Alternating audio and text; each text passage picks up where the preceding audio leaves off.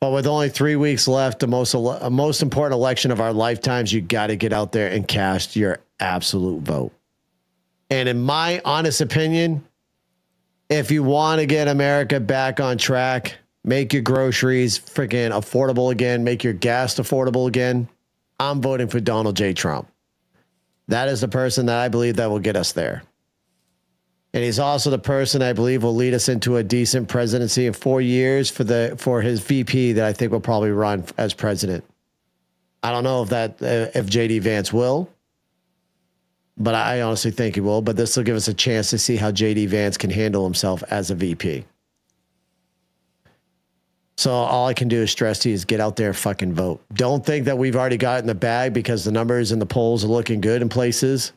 Polls are exactly what they say they are. They are polls. They're not legit numbers unless you get out there and freaking vote.